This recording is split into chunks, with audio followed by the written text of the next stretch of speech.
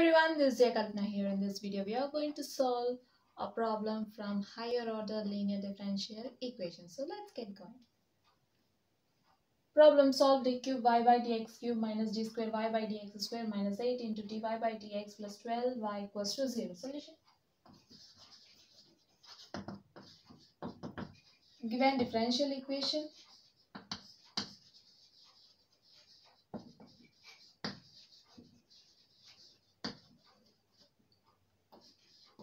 d cube y by dx cube minus d square y by dx square minus 8 dy by dx plus 12y equals to 0. So now we are going to write the given equation in operator form, since we know that the differential operator d, which is nothing but dy dx, right? So we can write d square by dx square. We can replace d square y by dx square by d square.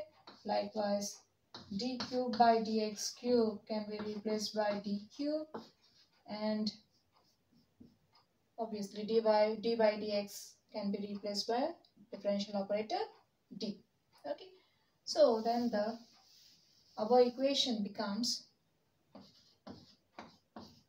d cube y minus d square y minus 8 dy plus 12y equals to 0. If you notice, you're having y in all the four terms, right?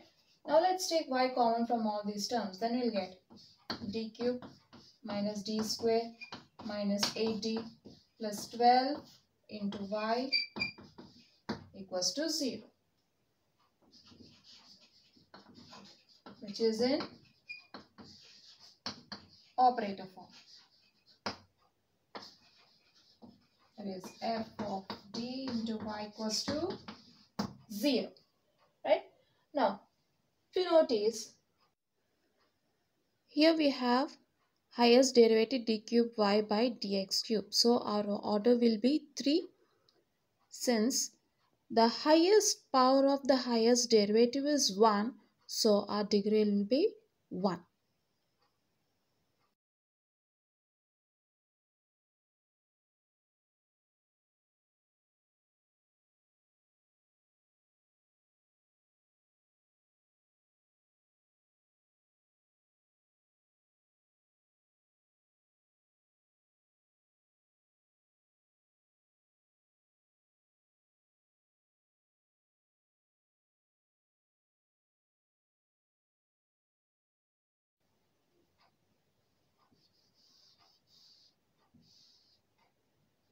Fine, now coming to the operator form. So here we have f of d equals to d cube minus d square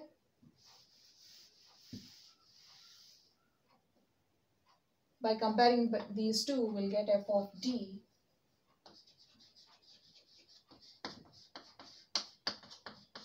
cube minus d square minus 8d plus 12. Right.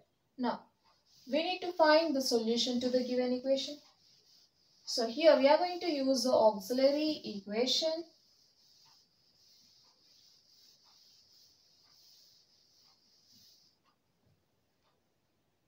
We'll use the auxiliary equation to find the general solution to the given equation. So the auxiliary equation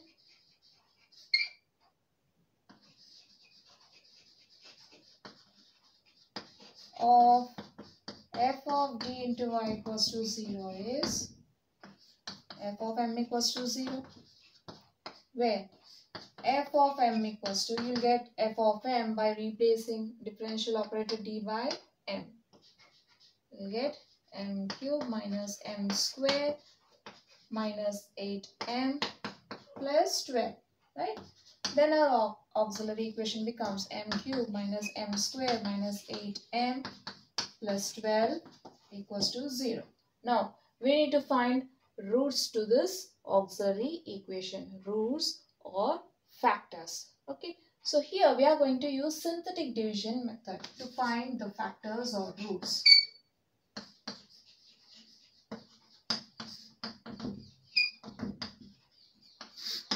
So we'll choose the suitable m which satisfies the polynomial. Okay, just consider this polynomial m cube minus m square minus 8m plus c. Let's see which m suits this or satisfies this polynomial. Firstly, let's try for m equals to 1. Okay, we are trying for m equals to 1. This is equals to 1 minus 8 plus 12.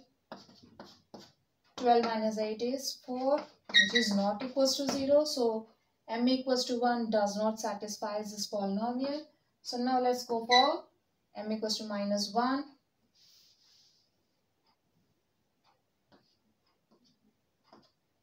Which is equals to minus 1 whole cube. Minus 1 minus 1 whole square is 1.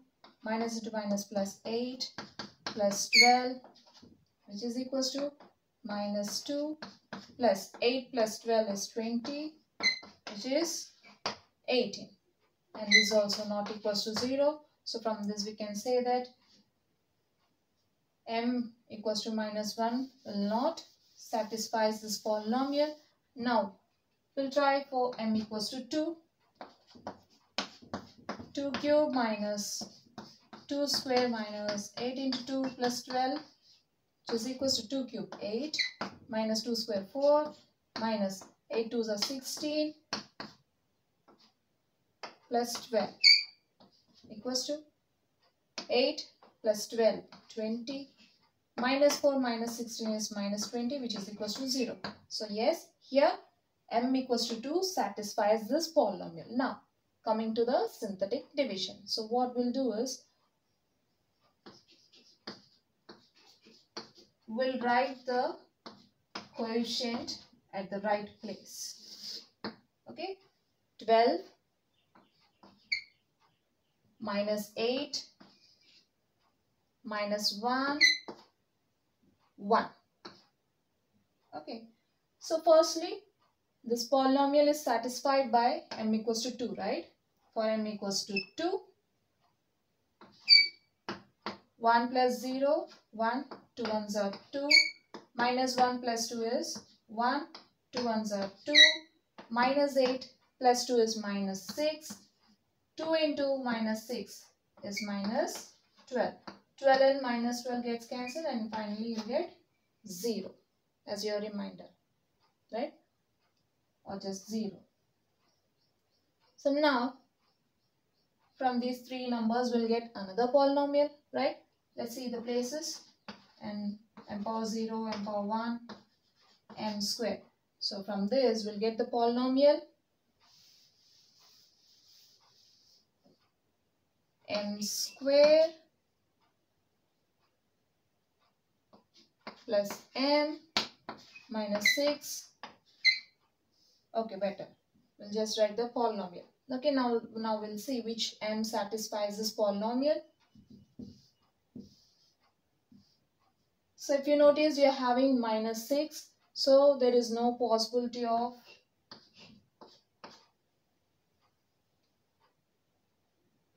choosing 1 or minus 1, right? If you put 1, you'll get 1 plus 1, 2 minus 6, which is equals to minus 4. Likewise, if you put minus 1, you'll get minus 1 whole square plus minus 1 minus 6, which is equals to 1 minus 1 minus 6. And also this will not be 0. So directly we'll go for 2. 2 square plus 2 minus 6, which is equals to 4 plus 2 minus 6, which is 6 minus 6 equals to 0. So here m equals to 2 satisfies this polynomial. So now we'll take m equals to 2 here.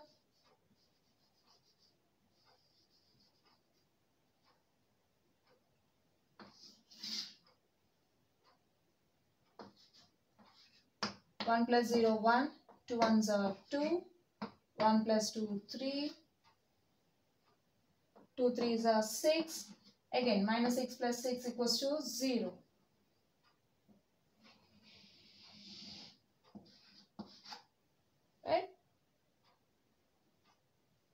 So again, you're having 1 and 3. From this, you'll get another polynomial.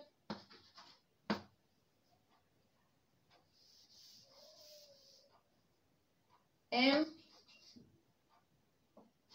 plus 3. Okay.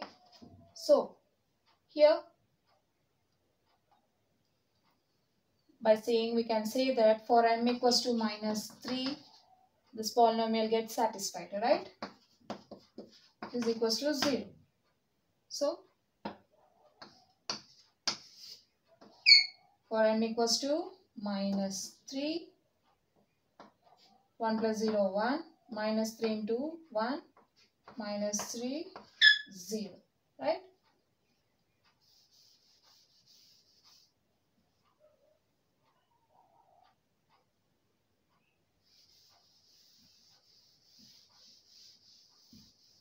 So now, we'll write the factors of this polynomial using these 3.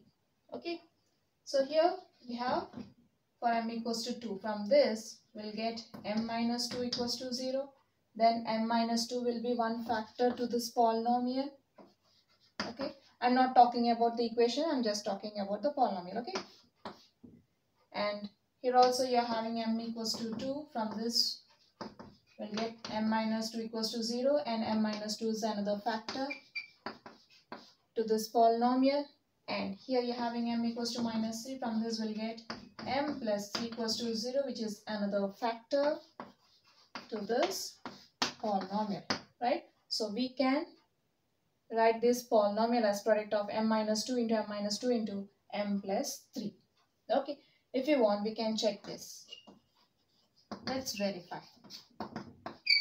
m minus 2 into m minus 2 into m plus 3, which is equals to m minus 2, you can just write this as m minus 2 whole square into m plus 3.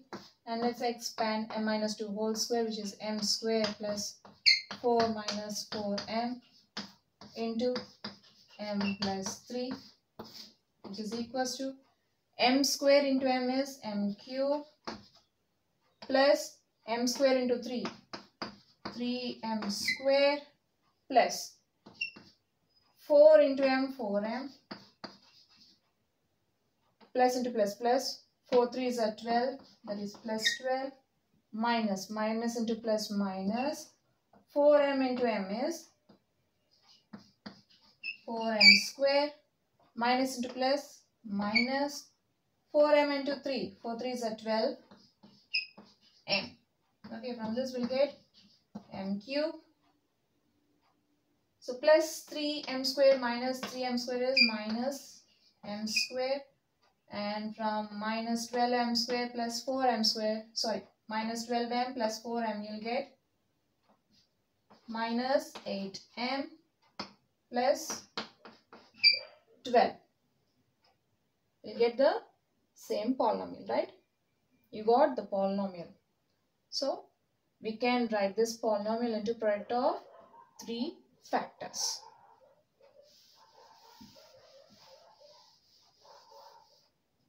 Fine. Now we got the factors, right?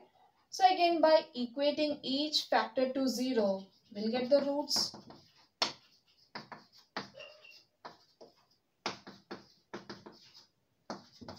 So from this equation, we'll get m equals to 2.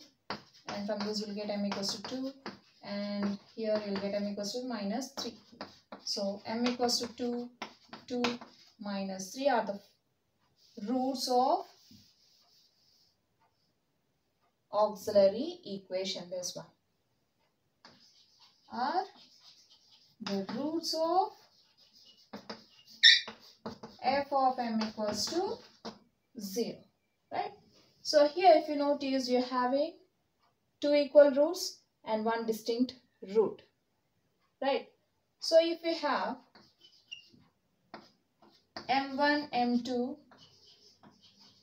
equal roots, that is, if m1 equals to m2, then our general solution will be y equals to c1 plus c2x into e power m1x. Okay. If you have some 3 equal roots, then we'll include one more constant. Here you're having c to x, right? Here you're having x power 0, x power 1. Then here you'll get x squared into e power m1 x.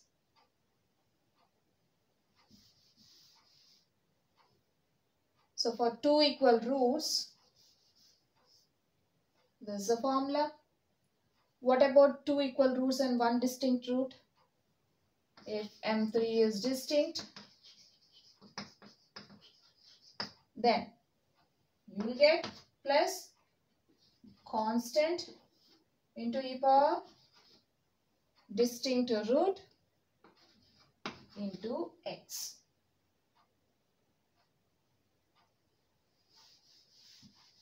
So therefore the general solution is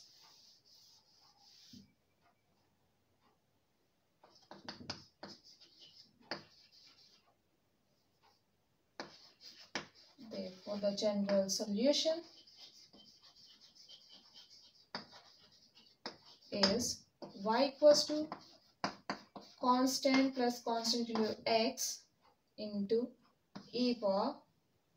Here m1 equals to m2 equals to 2, right? So you'll get 2x plus c3 into e power distinct root into x.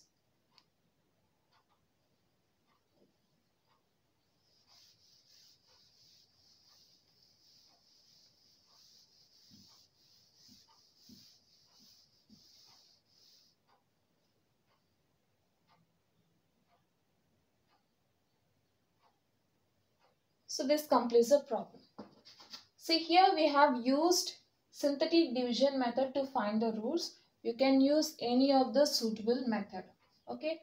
If there is a possibility of using factorization to find roots, you can go for factorization. Otherwise, you just can solve using synthetic division method. If you notice, here you're having 1 and 3, right? From this itself, you can say that m plus 3 is one factor. Okay? No need to go for the next step.